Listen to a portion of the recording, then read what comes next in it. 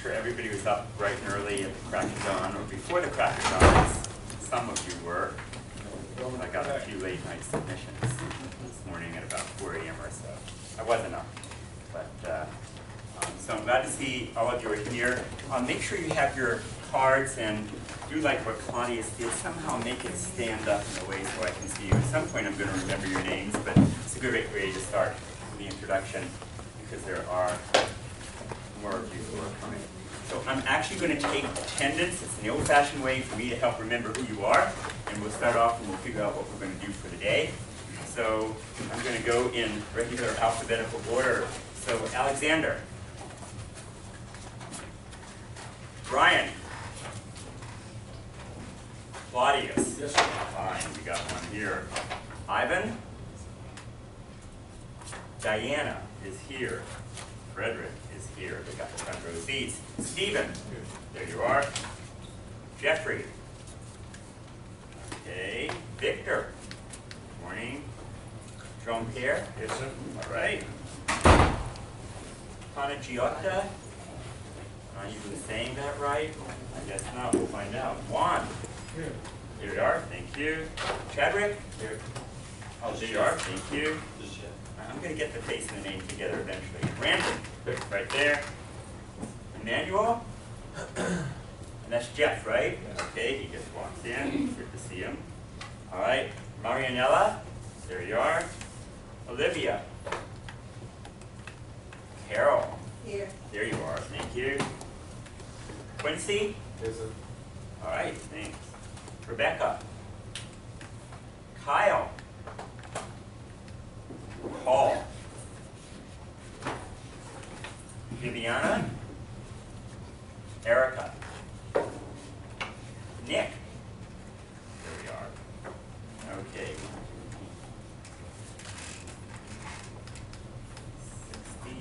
16 out of 26. Hello, and who is this morning? Good morning to London. Hi, how are you? Hi, good morning. So here's our agenda for the day, and it's going to be a very full day. And so hopefully by the time you leave at the end of the day, you're just going to be reeling from all this information. But that's part of the benefit of just having these 4 extraordinary sessions, if you will. And so just so you understand what's going to happen, we're going to do some introductions, and I'll tell you about that in a minute. Our guest speaker, Vishal Papa, hopefully he'll find his way, is going to be presenting to us all about REE, which I think you'll find interesting. And we'll have Susan Berkman continue what I'll call part 2 of library and research tools. And then I'll come in and talk about real capital analytics, which is another great tool and resource. Then we'll get into a number of different lectures. We'll talk about what's going on. We'll get into the meat of what we call the development process, if you will. And then after lunch, Dr. Fred will come in with financial numbers, and that's why I made sure all of you brought your computers at some point later today. We're going to be using them. And then we get into case studies, class exercises, and more. So what I'd like to do now, actually for the first thing, because this is my way to help you introduce yourself to your fellow class members, and for me to get to know you, is that I'm going to give you each 1 minute to do an elevator speech. In fact, I gave you a hint of that, and I said I want to know why you're here. I want you to be able to tell your fellow students, your soon-to-be, network, mates, if you will, who are going to start your career off, why you're here, what you're all about. And so it's a long elevator ride.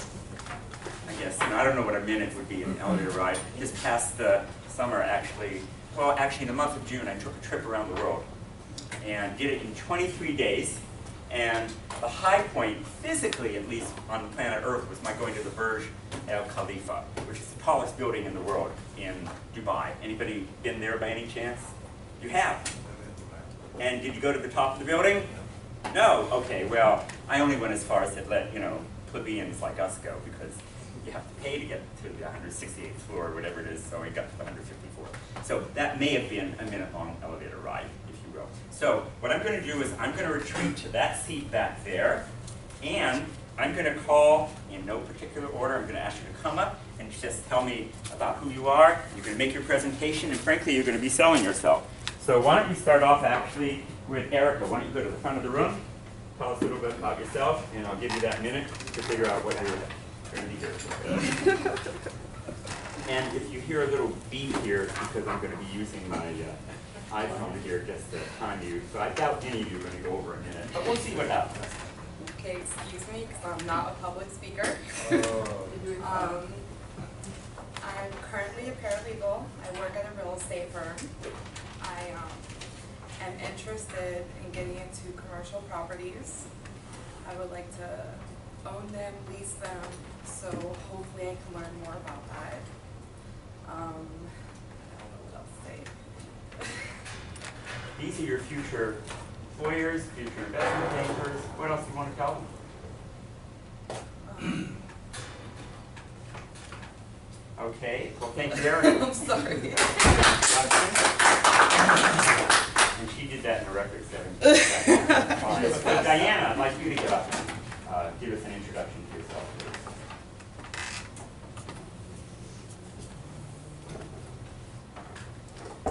Good morning, I'm Diana Griffin, and the other half of the dynamic duo, Fred Griffin. I have a background in real estate, I have a background in insurance, and as well as banking. Currently, I am an insurance adjuster, litigation, insurance examiner,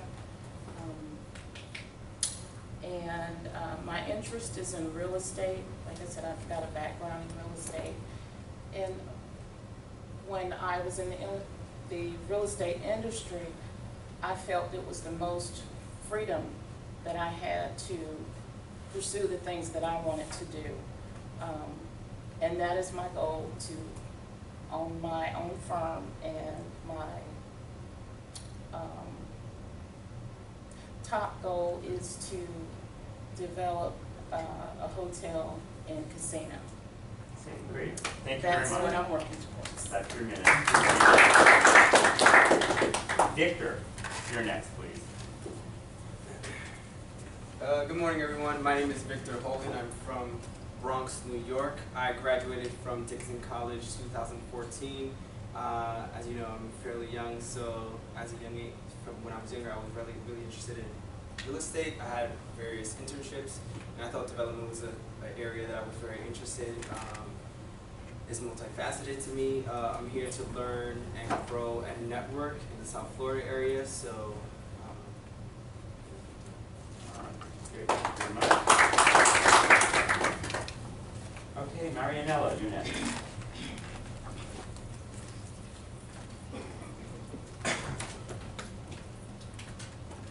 My name is Marianella. I'm working here in Nova. I'm working in the physical plant department facilities, and I'm also a realtor. I've been doing, I've been a realtor for about a year, and I love it. I believe I found my passion, and that's what I want to do. I know developing, developers and realtors, it's not exactly the same, but I think that they have a lot of things, in common. I feel that, everything started because I have people from my country, which is, Puerto Rico. Everybody wants to move in. So I'm from Venezuela. So everybody's like asking me questions. They know I'm a realtor. They want to invest, and they asking me about land and about this. I don't know anything about it, and I said, you know what? That must be a good, a good start. And I'm here to learn, and I want to take advantage of the program. So. All right, great. Thank you very much. Jean-Pierre, please come up.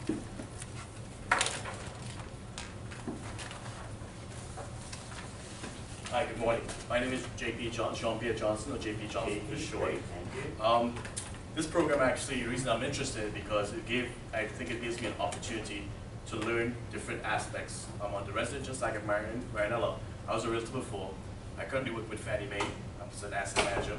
So on the residential side, I think I understand from beginning to end on the institutional side. But I think on the development side, this is an opportunity to learn the nuts and bolts. And I think, like Mariana said, a lot of people are moving, once they do the residential, they're saying, what's next? Personally, I think what's next for me, when I accomplish this program, I'm looking to obtain my CCIM. I don't know if anybody knows what a CCIM is. It's a PhD in commercial real estate. And this program offers you 3 to 4 classes to become a CCIM. So any realtors involved in this program, I think the next step is to look for the CCIM. Thank you very much. Great, thank you, JD. So how about Frederick, please? Good morning, class. My name is Frederick Griffin. My background is in finance. I currently now as a consultant for mining companies in the Middle East and in Africa, dealing with crude oil and diamonds. Right now, I wrote a statement for the MSRED that this program would provide me with the knowledge to seek out opportunities that will propel my visions into reality, allow me to transform undeveloped land into future marketable structures, and project what tomorrow's consumers and businesses will need. Thank you. Great, thank you. All right, let's have Brandon come up, please.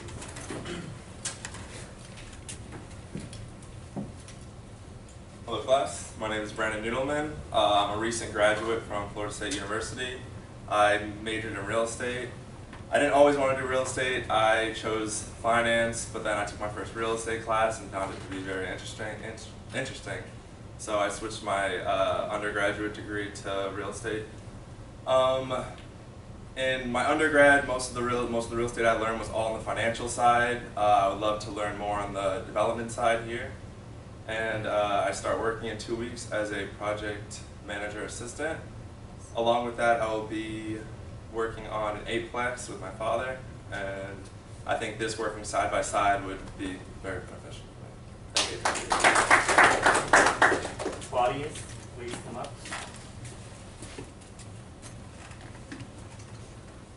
Thank you, sir. Good morning, everyone. My name is Claudius Carnegie, and I'm both a student and an alumnus here at NOLA. And my background is engineering. I'm a professional engineer, and I've been working in the real estate field. I break the elements down in the real estate spectrums: pre-development, development, marketing, and O&M. I've been operating from the development end to the back end. So now I'm pursuing this program to try and develop my skills and understanding in the pre-development end. And then I'm going to try and find a niche in that pre-development end that I can plug into a corporation that I currently own to expand my understanding and operating at the front end of the real estate industry. I'm currently working as a professor and running my own business. Thank you. Great. All right, next let's have Jeffrey.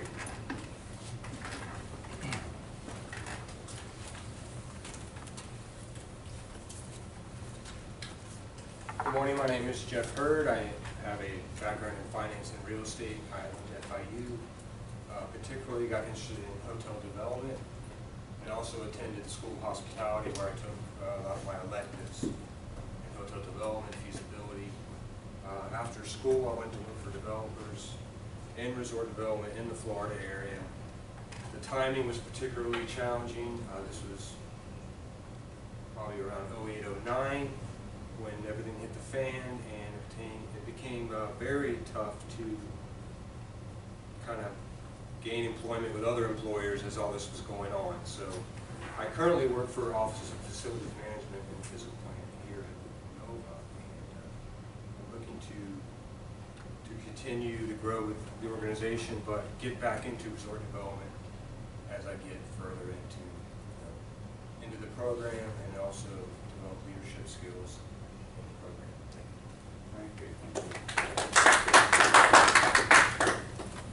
Let's go to Stephen, please.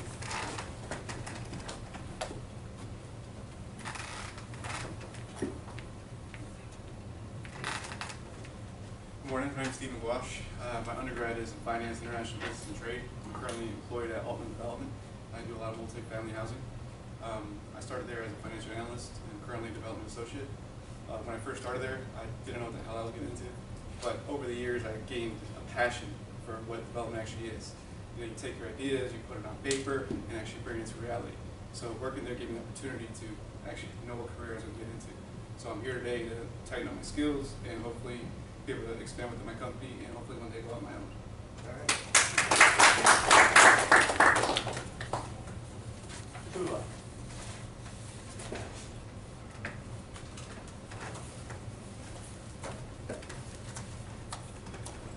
Good morning. Tula Mana. I own 3 commercial, no, 4 now, commercial properties. They're restaurants, all of them. It's Flashback Diner. I also have the award for the RFB for the Deerfield Beach Cafe in Deerfield Beach, and so therefore I've done quite a bit of commercial real estate purchasing. Yesterday we were honored to have another LOI that was signed, and we're moving forward with a spectacular property in downtown Fort Lauderdale that I always wanted for 3 years negotiating. So I'm very excited to be here. I also I'm the panelist very often in universities regarding SBA 504 loans, because this is how I've done everything I did for about 20 years. I'm very glad that there's other people in this room that are about my age, and I don't feel lonely among all you kids. And I have a lot to learn, and I'm happy to be here. Thank you. Juan?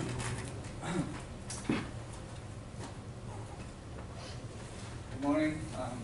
My name is Juan Martin. I left Venezuela when I was 17 years old. I went to England, and I learned about town planning, and ever since it been in my mind. Then Margaret Thatcher came in power. Foreigners have to leave because it was very expensive to study there. I went to California, and I went to art school, a major painting and photography, and I graduated.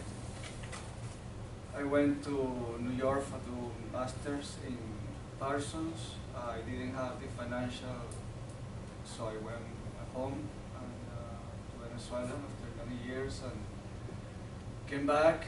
I couldn't make a living there. I couldn't make a living here in art.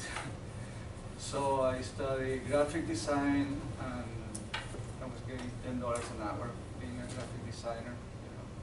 Okay, the elevator ride's over. Thank you very much. Carol, how about you next, please?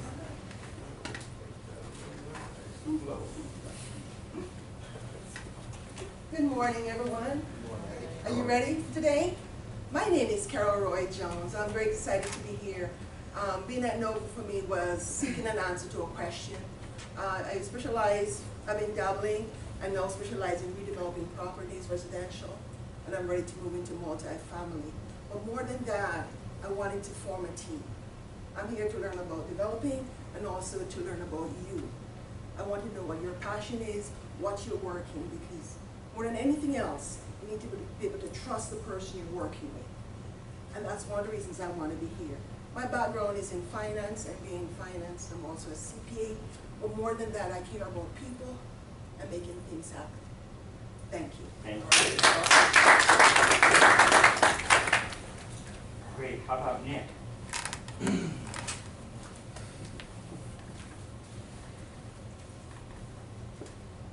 Good morning. My name is Nick Wolf. I'm from Tulsa, Oklahoma. I'm a husband and father. I got a 6-year-old and 3-year-old boy that I'm dreaming to be Heisman Trophy winners someday. I'm a second-generation builder. My background is civil engineering and heavy highway construction, as well as a lot of commercial site work. And I'm here to learn to, I'm wanting to move from the contractor side to the owner side and learn how to do the initial analysis and the pre-construction phase to mitigate my risk. Residential, multifamily, industrial, infrastructure, I'm not concerned with that as much as being able to identify good deals and be able to act on with confidence. So, great. Thank you. Kyle.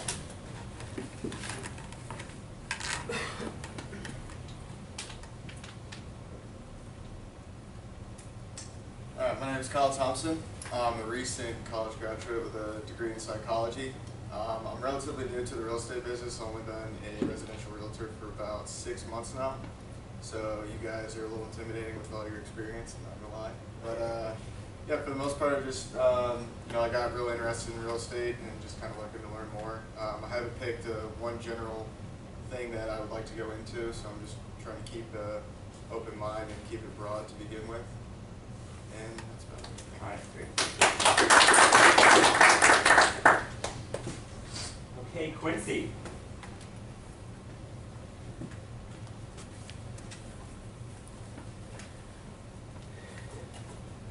Good morning, class. My name is Quincy Smith. I'm a graduate at FIU. I got a military background, just retired in February this year, so I'm happy about that. My undergraduate is in psych education and clinical counseling, and I now own and operate a renovation company that focuses on single-family homes. So, but as far as the development, I guess it's a psych thing now, because I don't know specifically which area I want to go in. I want to kind of keep an open mind and take it as a be flexible. I don't want to say I want to do hotels and then a great deal come up for single family development, and I'm not focused on how to do it. So I want to be flexible in that area. Thank you. Okay, let's keep going down the list here. Chadwick.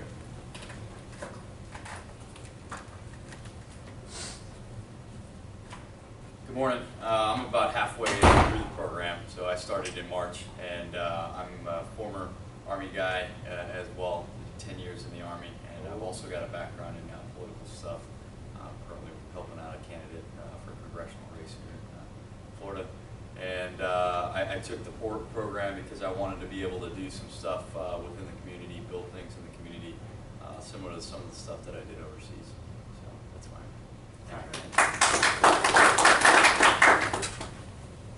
Let's see, I covered everybody who was here first, and I think so. All right, so I think somebody walked in, and all right, so stand up, come to the front, tell us your name. What is your name, by the way? Emmanuel. Okay, great, Emmanuel, thank you. Please step up and introduce yourself.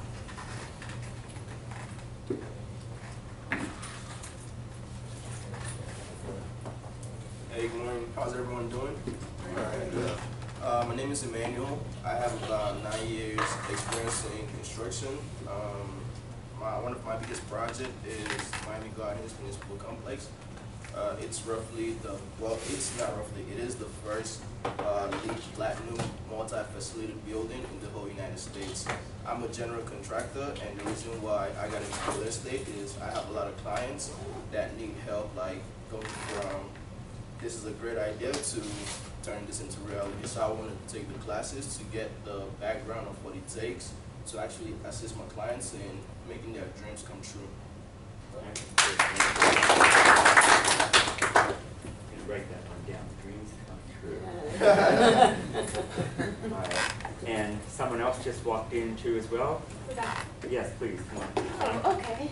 Tell us Alrighty. about yourself. This is your 1 minute to What are we doing? give us an explanation here of you. Thank you. Just an introduction of myself. Okay, hi, I'm Rebecca from Florida.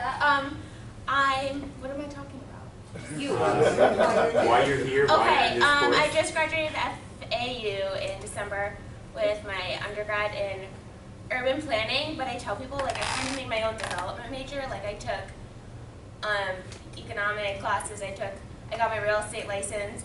I had 2 internships with a developer sophomore year, and then that turned into like a project assistant job. Like, I like the developing side, the business side. Last summer I spent the whole summer in New York City doing redevelopment, crazy, like Upper East Side apartments, 420 Park. It was insane, the best summer of my life.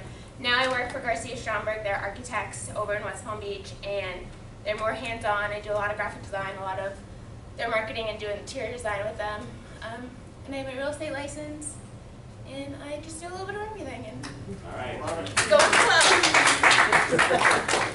All right, and I think the gentleman on the far side you just walked into as well. Your name is? Alex Frosty, first on the list, probably. Yeah, we are. So come on. This is why I'm not doing it alphabetically. You know, sometimes the rest of us want to get a shot too as well.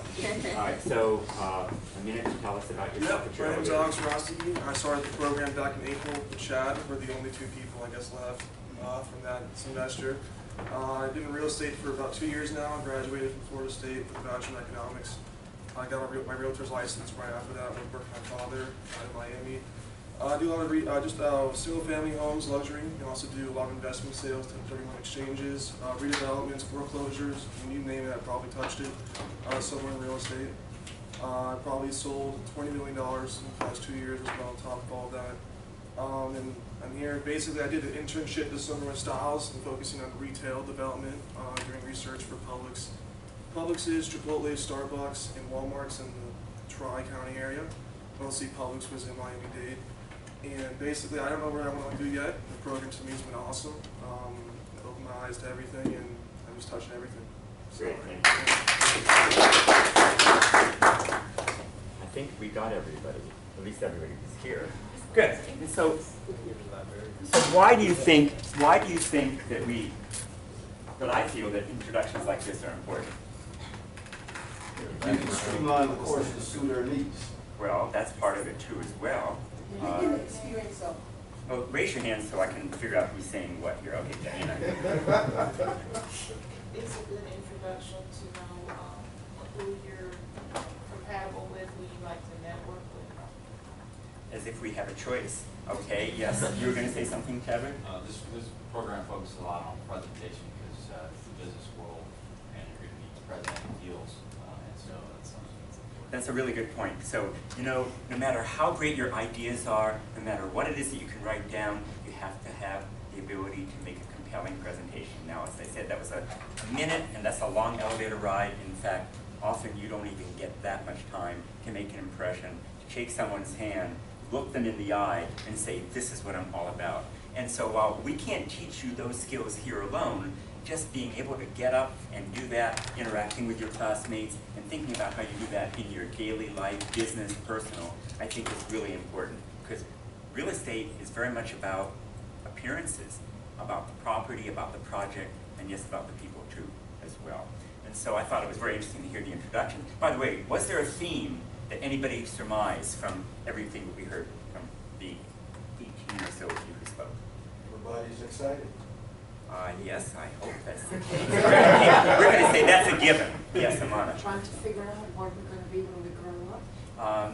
And I'm still figuring that out too, right? So, you know, at some point you will actually, you'll figure it out. You just won't know that you figured it out, and that's another challenge too. Yes, Nick? Well, it was a question. How many, if you guys are the only two left when you started, how many people started? Why are there only two left? Because the way the schedule was done before, there's not that left, but like they're going to be coming in the second part of the semester. For instance, it used to be, instead of having two 8-week sessions, it was just a 16-week session. It was changed up. So by the time that, they also graduated too.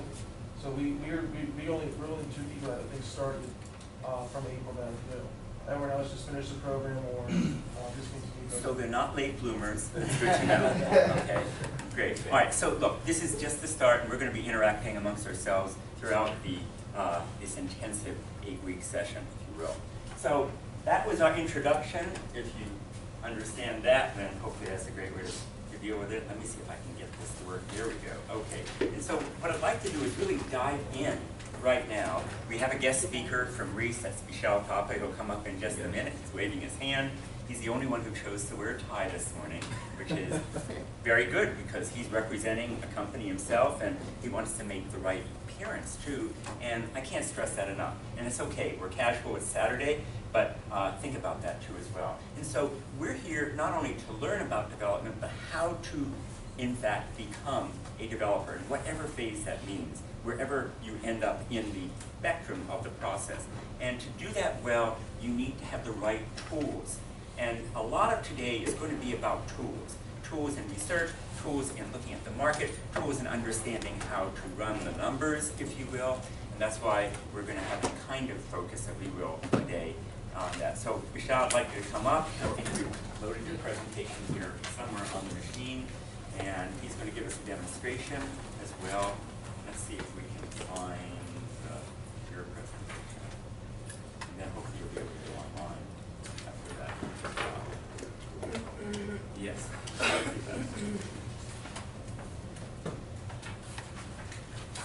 Morning, everybody. How's everybody doing Saturday morning? I had a chance to hear everybody's introductions, and it looks like a very diverse group of audience.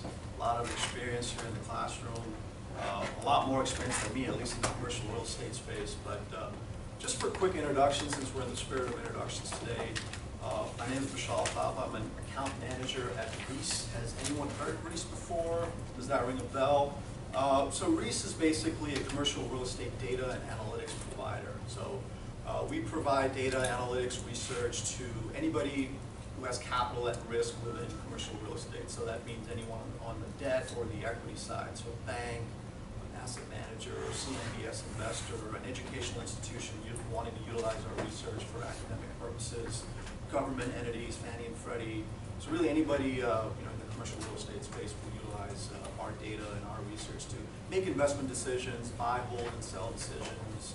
And we've been in the industry since 1980, and I'll go a little bit into our methodology, our history, our background, how we help our clients.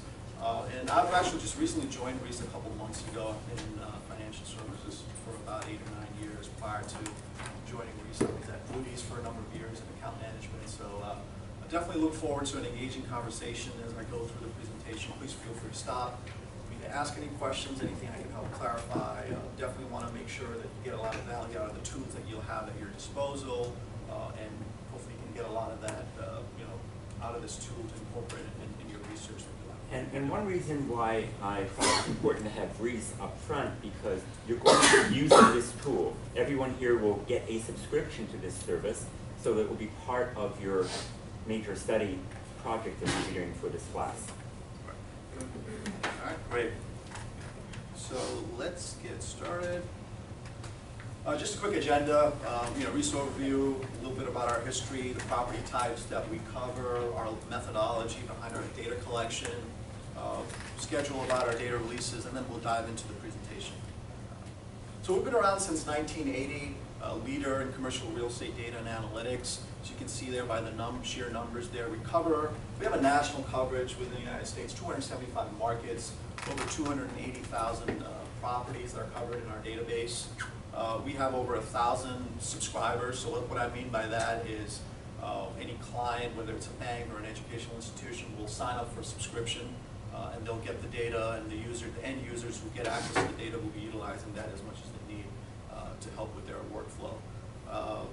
70% of REES reports are transactional. What that means is a lot of our clients will use our data to make these investment decisions. Should I buy, should I hold, should I sell properties that are in my portfolio?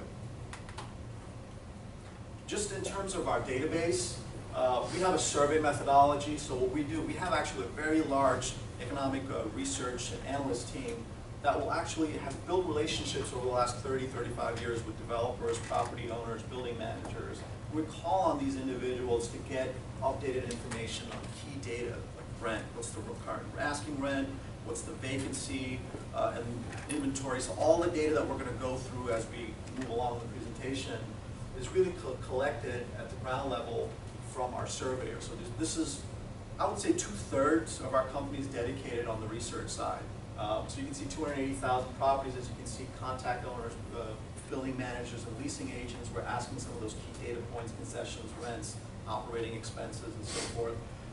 At the rent level, new construction level, we're tracking all projects all the way from whether a project is at an exploratory stage all the way to the completed stage.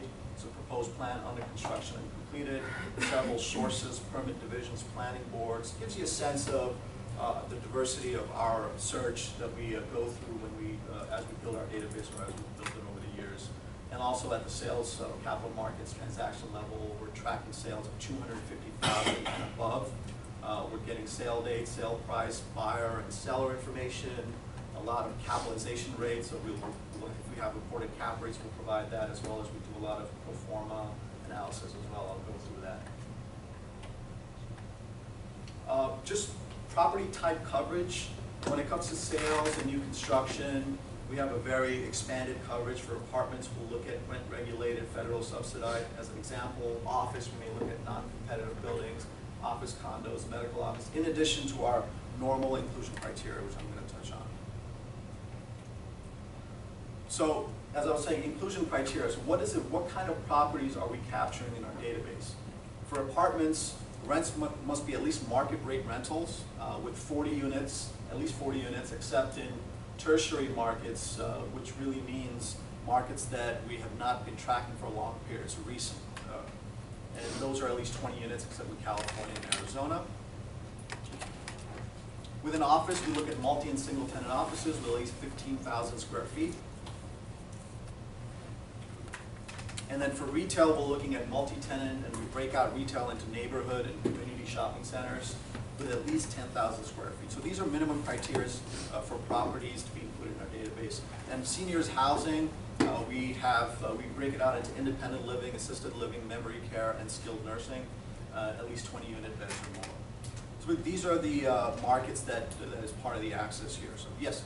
As part of your database, I mean, do you guys just focus on financial data and market info, or do you also provide plans? Well, we break it out into what we call space market and capital markets, right? So the data is going to be space market, rent vacancies, inventories, under construction, the phase of what stage a particular property is in terms of construction, and then capital markets would be sales, transaction, cap rates, and then economic demographic data. So those are the data points that we cover. I think what you're referring to is more development planning, is that right? Or? Correct, like a site plan. I want to see that. Do you guys provide that info? We'll have pictures of properties, you know, what the infrastructure is around a property that's being built, but not, I think, not what you're referring to. One of your competitors does more of the pictures, if you will. You know, is that CoStar? CoStar, that's right. And we'll be talking to you about that too as well. But I stood up for a reason, and I realized that Michelle, myself, Susan, and Dr. Fordry are going to be using terminology, terms, names of ideas and concepts that some of you do not know. And I could see from our introduction, we've got a wide range of skills and experience. From those of you who are just diving in to some of you who have been in the business in some way, shape, or form. And so if there is a term you don't understand, raise your hand. I'm sure he'll answer that, and I'll try to answer that too as well. And for those of you who know that you're ahead of the others, let them catch up to us, because I don't want you to skip that. Because you may look at this and say, great. You may say, well, wait a second, what is memory care? Now, maybe you'll understand that when we get to seniors housing. Do people know the difference, for example, between a primary market, a secondary market, and a tertiary market? I'm not asking if you know the answer, but it's a question, if you will. So if you see something that doesn't quite click, just raise your hand. Thanks. So that was kind of a quick rundown of all the different markets in our inclusion criteria here. Data updates, so we're updating our data really on a quarterly basis. Prior to the quarter, we'll update what's called a first glance report, so it's a sneak peek into the data that's going to be rolling out. We have a team of PhD economists at REE that will provide insight and commentary on some of the data and give you a really good qualitative analysis of the raw data, really. And 30 days after the calendar quarter, all our data get replenished in that database. This is really important, and you know, a lot of clients ask me, you know, why 30 days? You know, clients in really financial services are really data starved people. They need data constantly updated for their models and their portfolios and things of that nature. But the 30-day time lag really is for us to do rigorous quality control and quality assurance of the data. So once we collect that data, we have different methods of verifying that data. We'll do random recalls, random sample recalls to the client, to our relationships that we've built up. We'll also cross-reference the different sources, make sure that our data is highly accurate. On a monthly basis, there's a monthly option for certain clients as well. And then on a weekly basis, our new construction pipeline information is updated. And then on a daily basis, all our sales transactions are updated. So we talked about that database. That's really the foundation. It puts us in a unique position you know, within this data world, because if clients have questions on the data, we're not relying on another company to provide us data, right? Everything is in-house, curated in-house, QA'd and QC'd in-house. So we're experts on our data, puts us in that unique position. We can talk about that data. We can get things fixed for our clients if there are any issues. So that really lays the foundation for the delivery platform that we're going to touch on today, REE 2.0, which is a web-based tool. And it's going to provide market analysis. We'll look at data at the property level all the way up to the national level, and then transaction-related data, as well as analytical tools, which we're not going to get into. But that's kind of a high-level overview. Any questions before we delve into the product demo? Sure. So, what was your position before the market crash in 2007, 2006? Did you actually foresaw that when you were publishing market analysis and stuff like that? Right, and that's a good question. I mean, for REES, we're really, when we do our projections, we're not really getting into, we will have downside scenarios. So it's possible in 2007 we gave a downside scenario if there was a stress, but I think at that point, nobody really know what the level of downside would be. But when we go into the product demo, there is a really important section where we project what rents, vacancies, inventories, that really the commercial real estate market would look like if there was a severe stress in the economy. So to answer your question, did we predict that there was going to be a crash in 08, the mortgage crisis? We're not in that industry to predict, but we do provide is a forecast for investors to make that decision, saying if there is a severe downside or stress in the economy, how is that going to impact the commercial real estate industry, particularly these key data points? Does that help clarify a little bit? Sure. Is the headquarters located in Maryland or? No, we're in New York. We're based in New York. We have a small team in California now as well, in Orange County, but we're headquartered in New York City. One of the things that's interesting about their work is that, yes, they're based in New York City, but in fact, they have every property as their field representative because they're reporting in. All those properties have faith and confidence that the data that is presented to them is not only rigorous, but is confidential when it needs to be. And it's that kind of reputation that REES has, along with some other providers in the business, that allows us to feel comfortable about the data that's provided. Claudius, do you have a question? Yes, how do we go about becoming a student member? Someone mentioned that. Right. So you should be getting access to the website.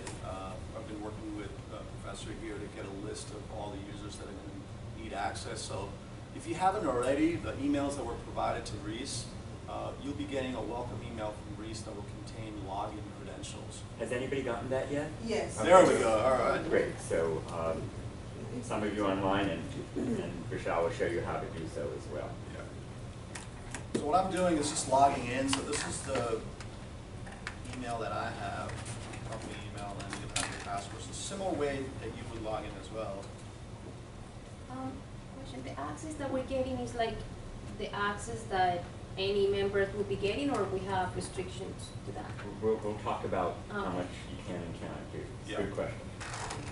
So let's go through the site and we'll tell you a little bit more. Yeah, we'll definitely get into that.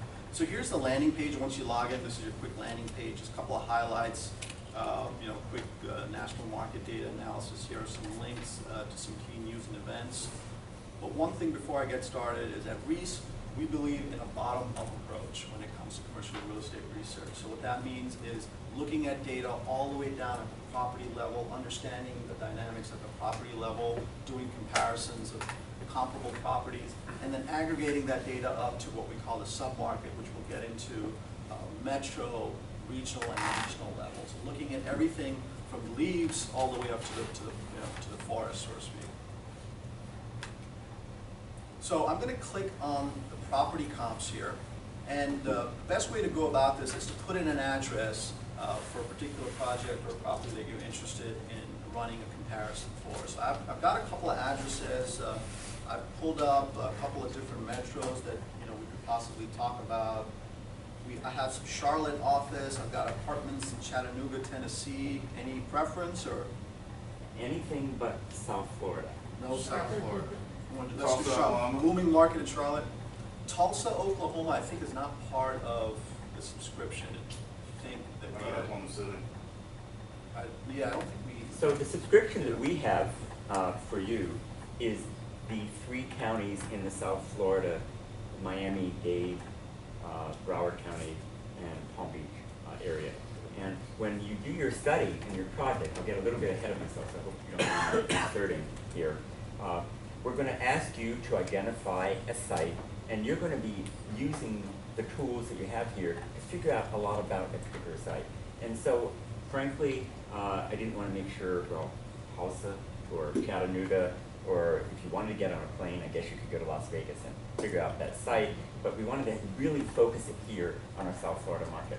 And so Reese, if you had a paid subscription, if you were like some of us who actually use this, you can go to any of the metropolitan areas. They've got all over the country.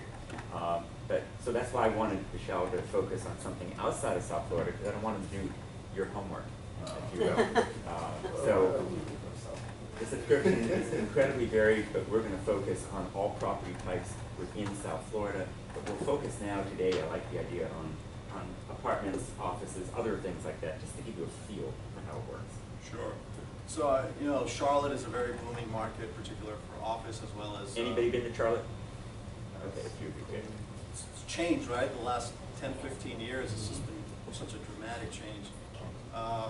So here, what I did is I put in an address that I happen to have, 1800 Continental Boulevard. So you want to put that in, city or state. Zip code is optional. You want to drop down and make sure you have the right property type. So if you know this is an office, which this is in this case, make sure I click on that. And we have an age size algorithm built into this platform. So if you know the year built, 1995, and you can get that when you're logged in, you can actually search for all different addresses in a particular metro and get all this information. I'll demo that as well. So this is intuitive enough where it will pull comparable sets. So 30 comps on the rent side, 50 most recent sales, based on the age and the size that you enter. So it will search within that criteria. So 130,000 square feet for this particular property in terms of size. And the search radius, how far or how narrow do you want your search? You can go down as far as 1/10 of a mile. You can go up to 25 miles or so. So we can leave it at 5. Click on this advanced search feature here. Further allows you to drill down and narrow your search or expand your search and really tighten the filter. So building class, Class A and BC, are people familiar with the Class A versus BC concept? So if you shake your head no, then help them out a little bit. Sure. Thank you. So really class, the way we define classes is based on rent, size, age, and location in that order. So a Class A building is going to have higher rents, bigger size, more posh location where there's a lot of activity, a lot of demand, a lot of cash flow, and location, right? And BC is going to have probably less of that. So BC properties are going to have lower rents. A lot of investors will try to purchase BCs at lower prices and hope to turn them around, renovate them, and turn them into Class A. So Class A is a class going to focus on A and BC, or? We don't know yet. Yeah. We're going to see what they're considering. Sure. But And then, question yes. that ABC also is for like rentals or like every type of property or particular property, like the levels of?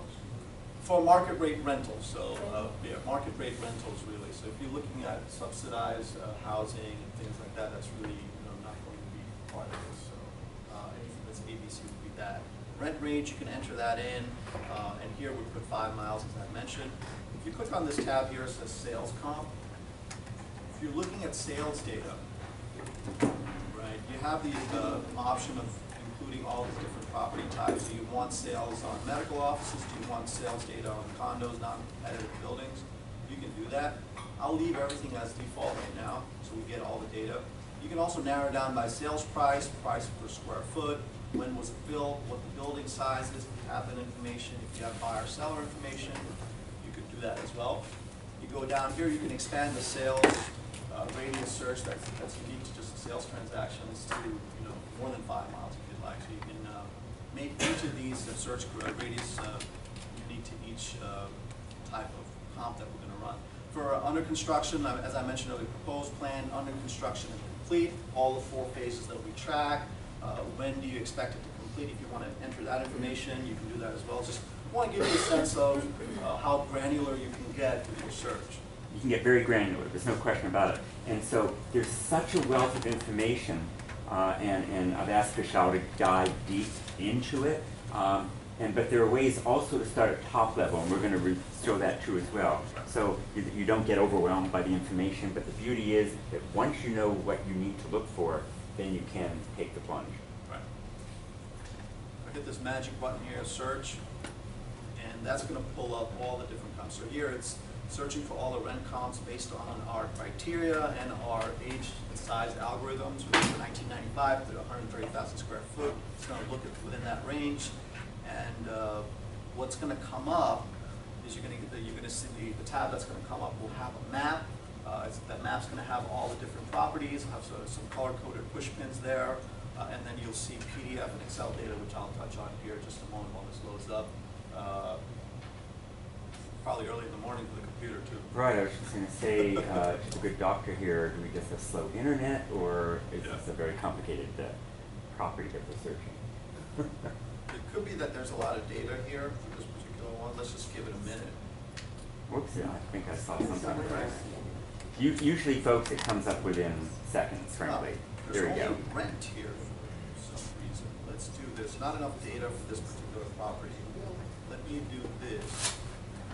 Let's go back here. So as I was mentioning earlier, instead of, if you don't have an address, if you don't have specific information, you can click on this tab here, Metro Submarket. So let's say we're looking at apartments within Charlotte.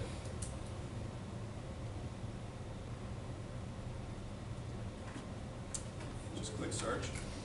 This is going to give us all the different comps. So I'm just going to do this because we didn't get enough data for that particular address that I had. But this is an overview of the Charlotte apartment market. And down here all the different addresses, size, unit, year built, and class. So I want to point your attention to the map. These yellow push pins are highlighting all the different properties. If you click on any one of them, it'll give you a quick sense of market. Submarket, is anyone familiar with the concept of submarket? Okay. All right, so we have 1 out of 18. I think you'll explain that too as well. Sure. So submarket, within a metro, you can divide it into various submarkets because within commercial real estate, different sections of a metro can perform differently, right? So at REE, we break out submarkets, we delineate based on natural, man-made, economic boundaries. So that's how we break it out. So for example, downtown Charlotte or uptown Charlotte, my properties there might perform very differently than if you go 3 miles down. And that's why submarkets are very important to understand how, one piece of a metro is stacking up against another piece when you're making these decisions and studying the data. One thing that's interesting is you just focus on this map, and I think what we're going to learn, you'll see this as he goes through his presentation, that visual representation of data can play a wonderful role in understanding lots of numbers and data points. And so, and for those of you who know Charlotte, and if you just heard what Vishal said, he switched from downtown to uptown, because in Charlotte, the city fathers and mothers decided that downtown was too downscale, so they call their downtown uptown because it's higher up, just mentally, if you will. But the point here, it's interesting, is that you look at the interstate highways, you look at the beltway or the perimeter around the city, you look at the highways across it, and oftentimes that's what divides and creates submarkets. There are other things that do that too, geography. If you look at the rivers and the lakes, if you look at municipal boundaries, such as the state line. In fact, Charlotte is just at the edge of South Carolina. You see the word Clover, actually that's in South Carolina. And so when we look at submarkets, think about here in South Florida. Submarkets might be east of 95, west of 95. It could be east of the Intracoastal, west of the Intracoastal. And of course, in cities and towns as well. And so the beauty of this kind of data is you can begin immediately to say, what's my submarket, or what's my general market? And you'll find this in real estate throughout your career, and if you can define those parameters well, then you'll get a better set of data as a result. Sure. And as we're talking about submarkets, if you click on this little box here, you see this color coding in the map. This is telling us all the different submarkets within Charlotte. And these are submarkets for apartments. Submarkets for different product types change. Everybody understand why that's the case? Yes. Yeah, okay, great. You can zoom in here. You can also change into a bird's eye view. A lot of clients like this to get a sense of major highways, and you can kind of see it here already, but you could zoom in all the way down to ground level here to get a sense of how every, roads or major highways or how the infrastructure is around your subject or a cluster of different properties. So that's the bird's eye view. What we were looking at earlier was the road or the standard. Sure. So is the submarket like similar to like just different neighborhoods? You could say that. I guess in one sense, it's yeah. You could say that there are different pockets of sections within a metro. Like one area will show like a downtown, one submarket would be like a downtown area. Right. Yeah, yeah. And every city has their own definitions, and what REES has done, as do most of the other services, they basically use the definitions that the local real estate professionals follow there too as well. So once again, if you were to look at what's downtown here in Fort Lauderdale, it would be very different than in Miami, in West Palm, or certainly in uptown Charlotte. So now this shows what is listed actually, but not leased yet. This is no. It's not listing information. It's basically properties that are in our database and data on those properties, and then comparison and averages of those properties within a particular sector, and what their average rents are, what their average vacancies are, what their inventory looks like, right? And then sales data, what properties within this search parameter has sold for, what are they currently selling for, and then trending information, forecasting how our rent's going to move 3 years, 4 years, 5 years from now within the Charlotte market, how we see things. So that's more of the data. It's not so much listing. I think CoStar you would get more listing. Yes, let's make a distinction here. What's great about all of these different platforms, each one has a particular strength. So the strength that REES brings to the table is all about property and market specific information. And they overlay it with demographics, and we'll talk about that in a minute. Another provider like CoStar or Real Capital Analytics provide transaction information. And so Tula, when you're saying, well, is it listed? So for example, that's also yet again a third element. So transaction data has a property sold? Now, we're not going to see whether a property is sold or not. We're seeing how a property performs when you're looking at REES. When we go to CoStar or Real Capital Analytics, we'll know when and what did the property sell for. Now, the data is a little bit in the REES information, but you wouldn't look for a transaction with REES. You're looking for the information about the properties and the markets. So it's for feasibility studies and all of that. So all of this is for feasibility. And how we define feasibility, and I realize we're going to have lots of questions about this, is that we're giving you lots of tool sets. And then we have to figure out what's the right way to use them, whether it's for a feasibility analysis, a marketability analysis, or whether it's a demographic or economic analysis. And so hopefully we'll be able to parse those kinds of things.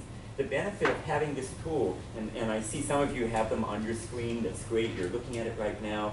The benefit of having the tool is once you know what you're looking for, you can do the deep dive.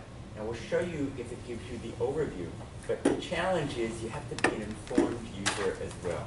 So and maybe the cart's a little bit before the horse here, so we're going to help get you informed about doing that. Yes? Sorry.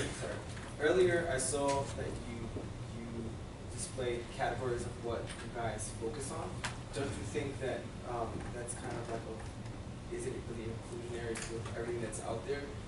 Because you're basically showing certain buildings that are 40 units or above, right. But what about those that are 30 or 20? Do you think that's like there's another sub-market that you're ignoring? And how accurate is that information?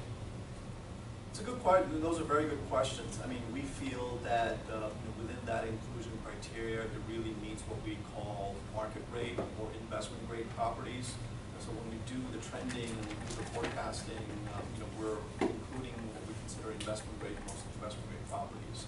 So a lot of times what can happen is if you're including, if you look at unit sizes that are a lot smaller, you could do that, but it may throw off when you're forecasting out a lot of the data. So over the years of working with our clients, this has kind of been determined as like the right point for us to do the forecasting and trending, which is really what most of our clients, the biggest value they get from us is the forecasting, because then they can know what kind of cash flows a bank is going to get a sense of what kind of cash flows they're going to get out of those properties. So let me expand a little bit on that. Okay, so when Vishal mentions investment grade criteria, at some point, if you were to, let's use this example, you find a 5-unit apartment building somewhere in Wilton Manors, and say, I want to invest in it, I want to figure that out.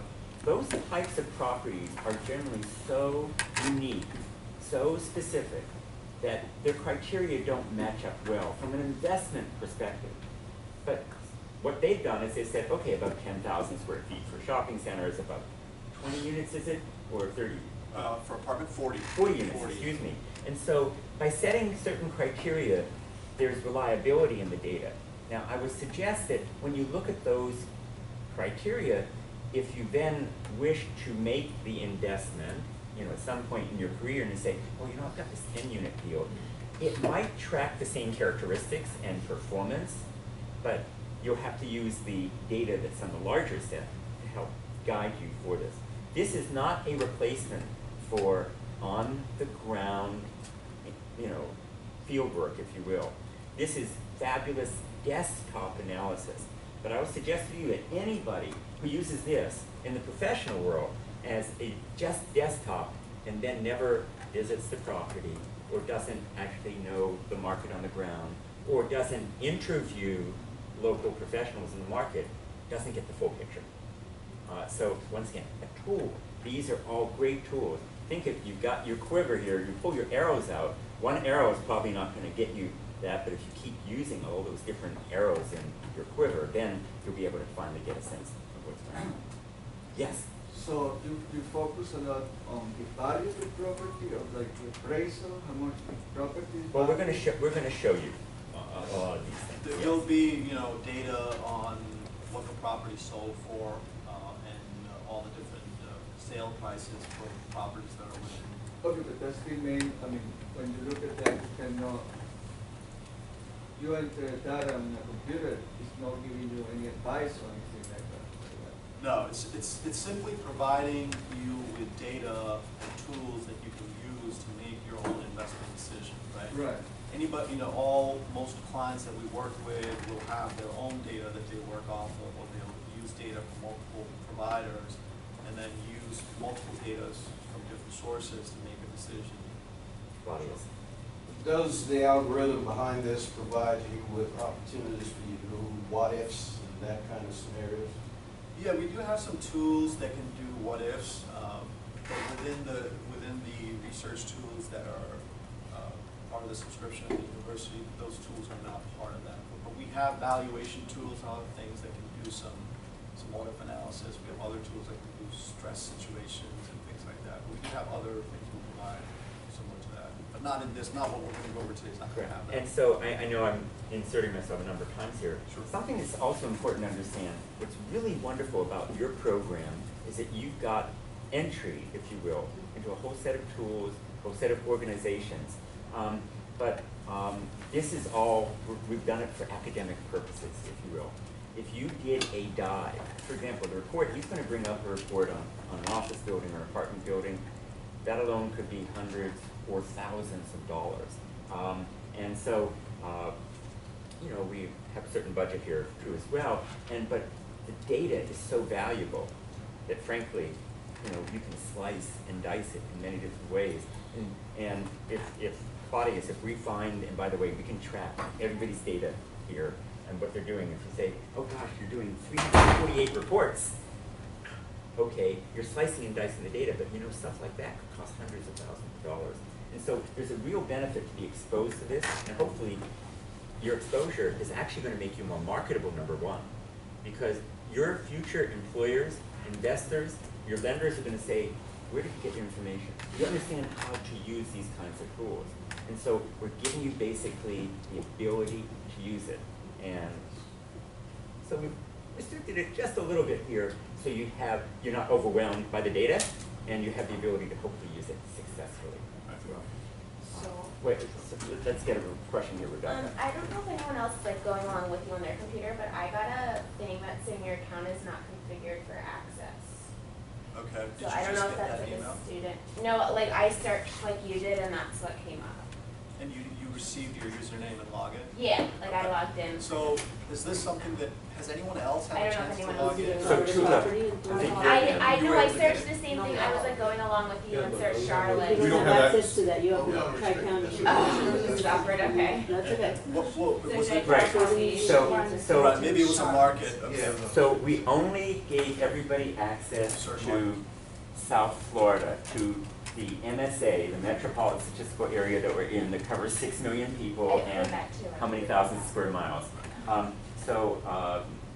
Maybe next semester, next year, we'll see how the Well, course I'm goes. trying Palm Beach now, I'm gonna see if it works. Right. And Yeah, anything try you it. submit today- Okay, yeah, now it's working. That's Okay, right. sorry. Right, that's right.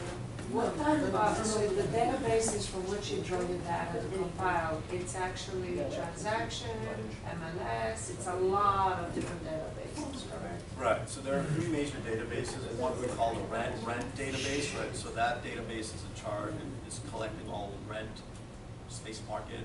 One is the sales database, so that's all the transactions that are happening. And then the third is the new construction database, so what's coming into the pipeline, and then we're following up with those properties to find out what phase of development that they're in. So we have a huge spreadsheet that will look at all new construction for apartments, let's say, going on in the Charlotte MSA. Right? What's all the new construction pipeline look like? What stage of development are they in? What's the size, the square footage of that? Where's the property located? So we'll track all that information as well. So let's dive into a property. I think that will help people understand what the tool can do. Yeah, let's get right into it. The other thing is custom polygon. I wanted to mention this. This is a great tool. Yeah, it's a great tool. It's a little radio dial. If you click this and you want to filter out some of the outliers that you're not interested in and draw out sort of like a micro market, you can just double click on, hover over a section of the map here, double click, creates a line here. So say I'm making sort of a triangle. So it takes out all the clusters or other properties that you may not be interested in, and then it will populate and narrow down the search. So one way to narrow down the search, if you will, is utilizing a custom polygon.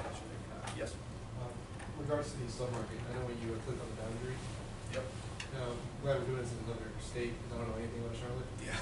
So how do you classify these submarkets?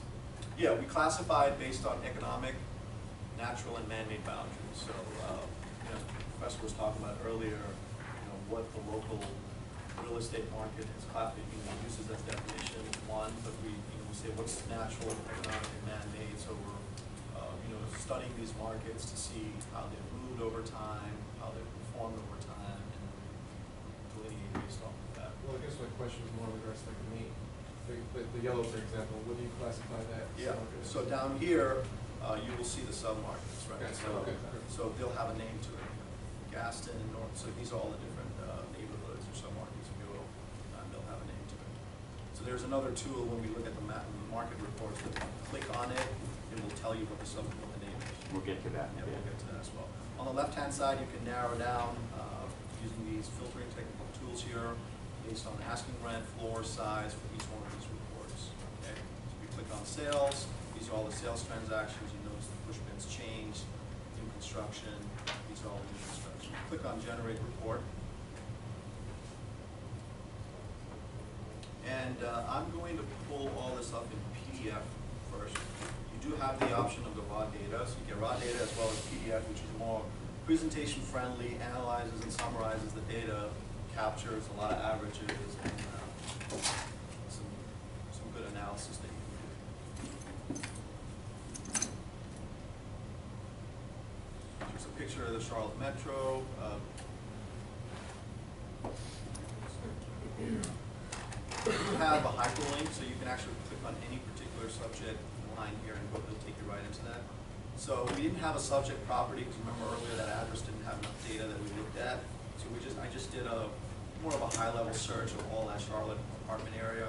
So down here you can get a comp group market summary average. So what this is doing is saying all the different properties that are in our search criteria. What is their low, mean, median, and high for example, current asking rent per unit, vacancy, property size, year built, when were the properties built as an average, and the different lows, highs, and means. And then it will break out a unit mix, right? So you have a studio. How much is a studio's current asking rent per unit within the comp set, an average? how much is a 1-bedroom cost, 2-bedroom, a 3-bedroom. So let's stay on this, because this is a good little bit of exercise, because we're going to be talking today about multifamily properties, and we're going to do a case study. I did a development project in Pittsburgh actually 2 years ago, using REE data from the desktop as well, and it was very helpful. So if you look at this chart, hopefully people can read it. You've got good eyesight. And so Vishal basically said, hey, here are our general market pieces of information. But if you know nothing about this market, and assume that this is Charlotte, and we see information on studios, 1-bedrooms, 2-bedrooms, and 3-bedrooms. And before we get deeper into the numbers, what can you tell me that's interesting about this? Can you read it, by the way? Make it larger. Studios, $504. 3-bedrooms, $1,200. Here we go, much bigger. And you see all this information. What can you tell me without knowing anything else about the market? Charlotte, yes? The asking price per square foot goes down and the bedroom count goes up. That's right. Okay, that's a good first observation. Yes? There's a higher demand for 2-bedroom. Well, okay, now that's real interesting. Yeah. Why did you say there's a demand for 2-bedrooms? Just because of the comparables is showing the number of units that they are. So there's 125 for 2-bedrooms, so I'm assuming Okay, maybe so young you made a professional. huge leap, which may be correct, because this is not about demand. This is about supply. But yeah, so I'm assuming that you looked at this and said, gee, you know, most properties are predominantly 2-bedroom. And so Victor said, gee, I guess that's where demand is. Probably correct, too. But don't make that inference right now. This is why I'm asking about this. Yes, sir, what else? I'm looking at the current vacancy rate for the studios as compared to the vacancy rate of 11.1% at the higher rate. All right, so now, this is a supply issue. This gives you a little indication of demand, okay? And so you may say, look at that. But once again, it's not a full picture, but gee, 11% vacancy rate in 3-bedrooms, maybe there aren't that many families who agree with that. Yes? The rent in that area is particularly strong. What about the rent? I'm sorry? It's not strong in that area, in that market. All right, so strong. Why are you using that adjective? I mean, averaging on a 2-bedroom, 86 cents per square foot. But compared to what? And so here's another thing you have to be really careful about. Numbers of and in themselves, and this is going to be a theme through everything that I ever teach, and I'm sure Dr. Forgy will tell you as well. Numbers alone don't tell you a story. It's got to be compared to something else. And so, while you said, gee, you know, the rent here is like 90 cents a square foot, you probably want to compare that 3-bedroom rent to another market's 3-bedroom rent. Comparing it to the 153 here doesn't necessarily make sense, because we're maybe talking about different kinds of demand. This is all the single folk, right? These are the larger families. Yes, Carl. Maybe jump ahead a little bit, but is there a way you can compare one sub-market to another using this program? Yeah, so we have a We'll get sub-market there. report. Yeah, Yep. that's a There great is, point. absolutely. So that was just a little bit of a tease there to understand that you can really, once you begin to think about these things and you get the experience, you can look at it and you begin to develop some assessments. I remember you asked earlier, you said, well, do they give you the answers? They don't give you any answers here. They give you the data that you, in turn, will make the judgment and assessments about what it means. All right, so please. So based on that, you would build studios, right? Well, wait, that's a great point. Wait, time out. Really interesting. Okay, so Tula is ready to build studio apartments. All right. Why? Why did you say that? Because there's not enough of them. Vacancy rate is really It's low. And they're asking per square foot is $1.53. So that certainly seems to make sense. Once again, you don't know how many units there really are in the marketplace. So the first guess is, yeah, it would be great. I don't know if have you ever seen an apartment building with all studios, except in Manhattan. Okay. so once again. There's only 66. Well, no, that's right. No, that's right. So Actually, it's interesting. Actually, the top chart is not related to the bottom That's chart. right, not at all. In the sense that the top chart is strictly a market overview, so those are the market characteristics. The bottom chart of studio, 1 bedroom, 2 bedroom, 3 bedroom, those are separate characteristics. So there are only 2 studio units within the market that is being analyzed. Right, so basically, it's fascinating. It's a trick, I guess, for the new. They are different, yeah. So once again, that's why a little bit of data can be a dangerous thing, okay? But you're starting on the path to thinking about these concepts, so I do want you to think about it. Okay, please. So lease terms would provide a sub-market expense ratio. So everyone familiar with expense ratios? I don't think that you're going to have to help explain something. Sure. Expense ratio is just basically for every dollar of revenue that's coming in, how much is the landlord having to put back into operating expenses, right? So what's the net? So that from that you figure out what the net revenue or net profit the property is taking in. So for every dollar, 20, 30% goes back into operating that particular building, then 20 cents or 80 cents of a dollar or whatever would go back in net. So here it's just breaking out the average expense ratio for, let's say for $1, 38.20% of that dollar that's going back into that property, into the group of properties. And so just to make sure everybody really does understand the math, so essentially, let's make it easy for us. So the rent for 1 bedroom is about $1. And basically it's saying 38 cents of every dollar is going to the operations for the property. You have a date there of 6/30. When would this data be updated again so that it could be pretty close to real time? Sure. So the data is going to be, as we talked about earlier, quarterly basis. So this is what Q3. So the next data will be the next quarter, right? So when's that? By the way, this is pretty current. So I know you're saying real time. We're so used to in this world saying, that's my instantaneous read. But given the information here, I feel pretty comfortable if I did a study on a whole host of other factors that this is current. And the only thing that might change that, what would change the data from not being valid or current? New products coming on the market. Well, maybe that's a different issue. What else? Financial market changes. That's one, and something else. Interest rate and all of that. What? So what is about to happen in a day?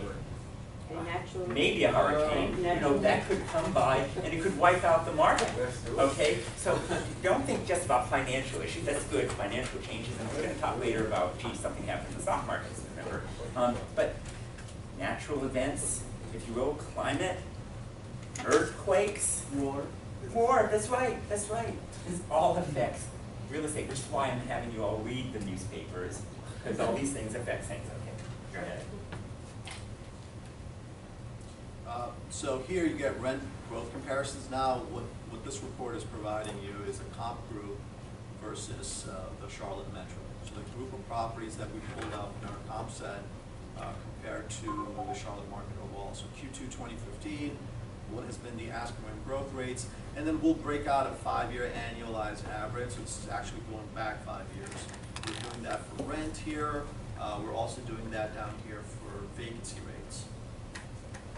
And then we have a growth trend forecast, so going all the way back to 2010 on a per year-by-year snapshot, we've got asking rent per unit, percentage changes, so it looks like asking rent percentage change actually from 4.6% in 2010, it's really gone down to 1.5. So vacancy rate, as you can see the market, 5.9 in 2010, down to about 3. All right, so he's giving some great information here. So now, if you look at these two columns, you can make an assessment or judgment about what's going on in this particular sub-market's part market, right? What's going on? What I can tell is that there's growth in the economy in the area. So I guess population is increasing, there's more jobs, people are moving in and whatnot, so vacancy rate is decreasing. Well, we can test that theory. You can test it. Okay. And once again, so you just did a broad brush. Yes. So you can see dropping and the rents increase? All right, why noon? All right, so I'm not asking for the answer. So right now you can say, okay, so rents were going up, wait a second, and what's happened is interesting. The truth is, this data is the opposite of what I would normally look at in a marketplace. So it might tell you something. Now you don't know that yet, but usually when the vacancy rate is low, what happens to the rent? Oh, It'll go up because supply is tight, you can't find the apartment, and all of you good landlords are going to push those rents up, right?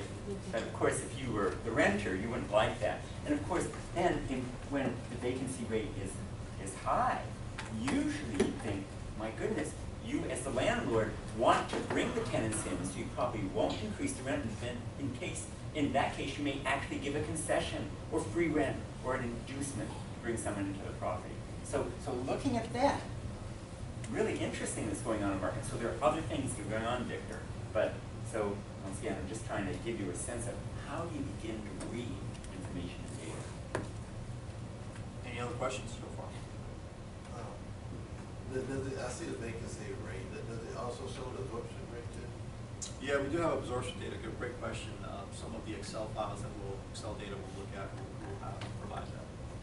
What's really great about the PDF formats here is, once again, it gives you a visual snapshot. And I do want you to show a property as those wonderful graphs, and now you can compare vacancy and trend. When you get to the Excel data, then of course you can manipulate it and manage it to help you figure out exactly what you want to look for. Right.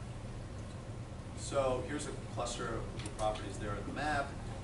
And then it's going to go into all the different properties that came up and all the data points that we have here. So here, for example, you've got this particular property, gives you the specifications. Here's the sub-market, so the name here, Northwest, this is actually Northwest Charlotte.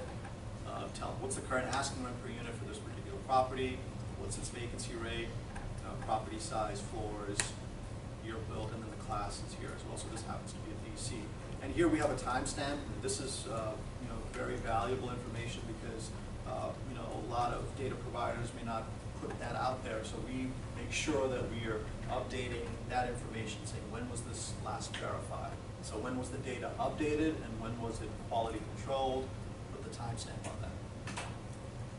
And a breakout of some of these key data points here by unit mix.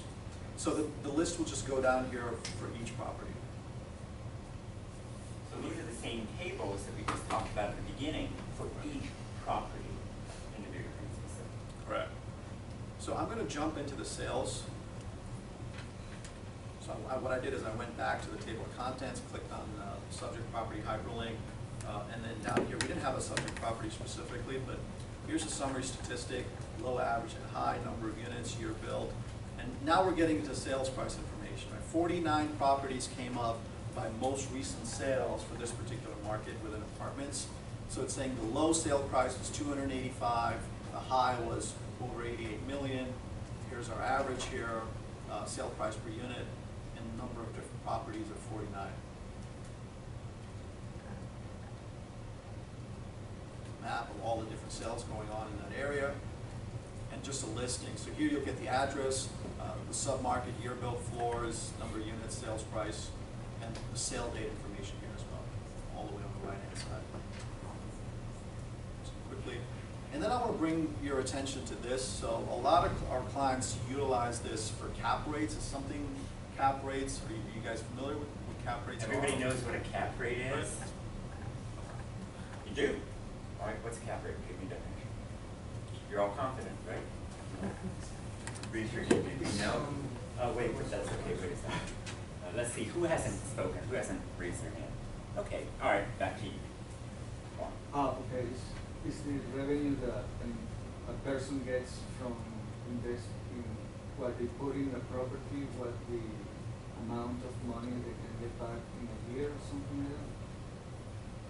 Closer, why don't you give them a shot? It's pretty close. I mean, you have the right idea there. I mean, a cap rate is basically it's called capitalization rate, right? How much income are you going to be potentially generating? But it also, cap rates in commercial real estate are very subjective. So one group may define it or interpret it one way versus the other. It's really just what net operating income divided by the purchase price.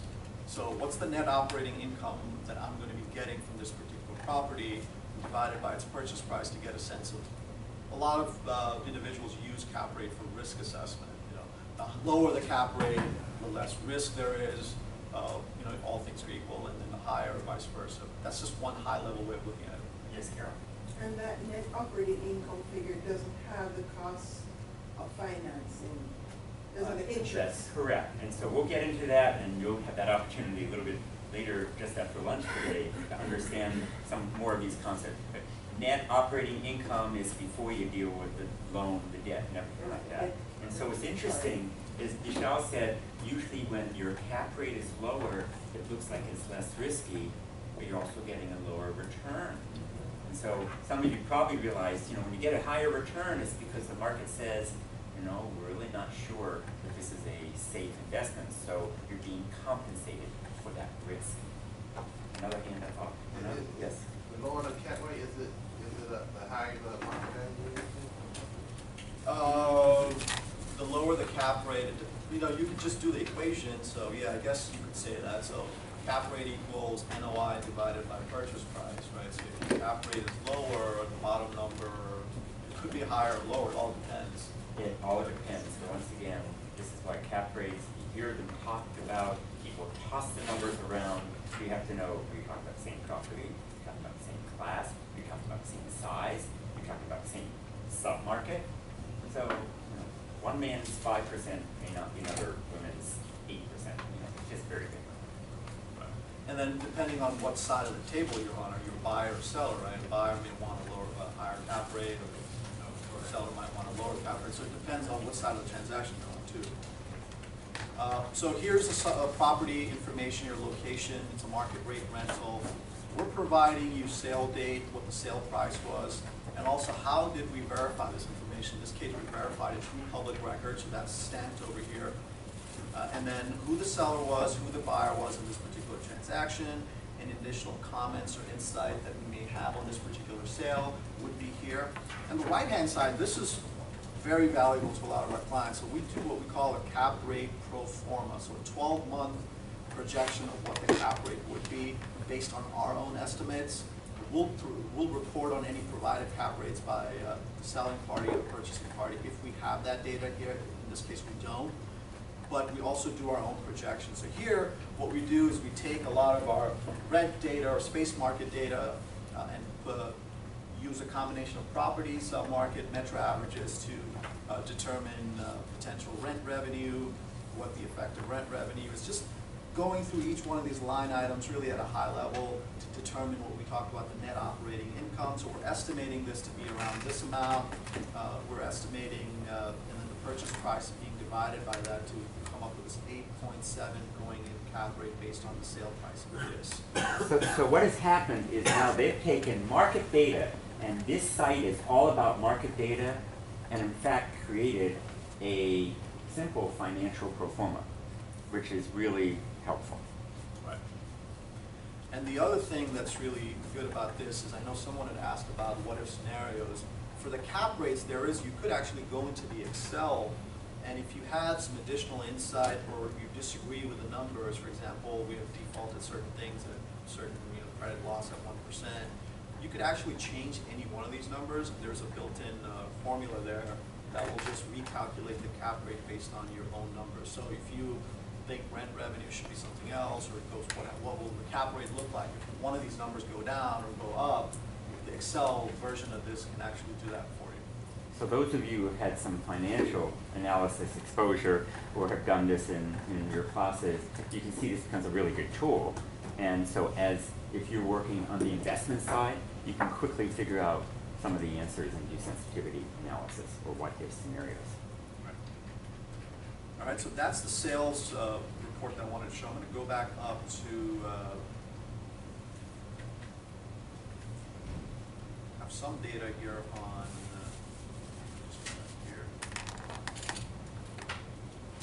construction. So here's a listing of construction comps for apartment within the Charlotte Metro, property, sub-market listing, what type of, so we're including not only just market rate rental apartments here, for new construction we'll have some low income subsidized housing, size, number of buildings, and we're putting a stamp on when we expect that to ground break or complete, and status here. So a lot of these are completed, proposed.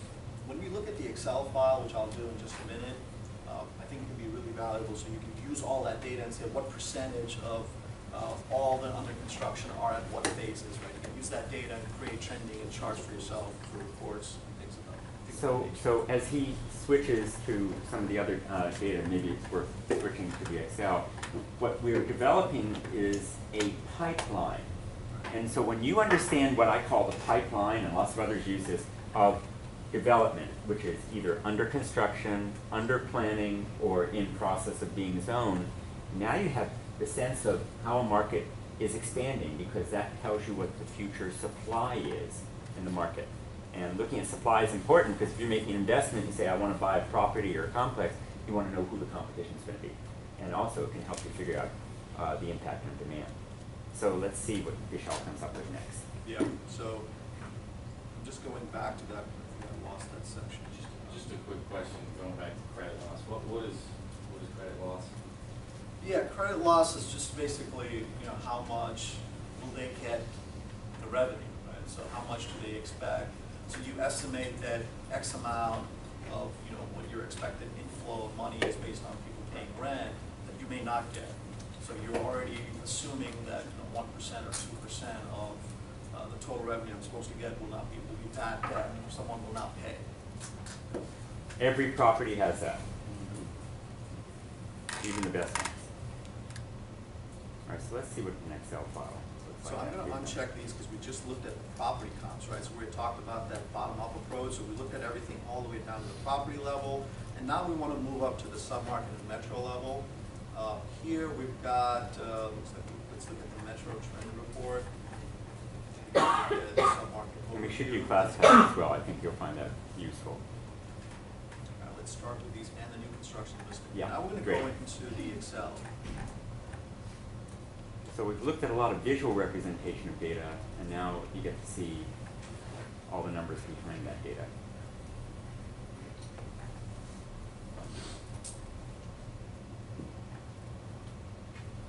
So this is going to give us all the raw data.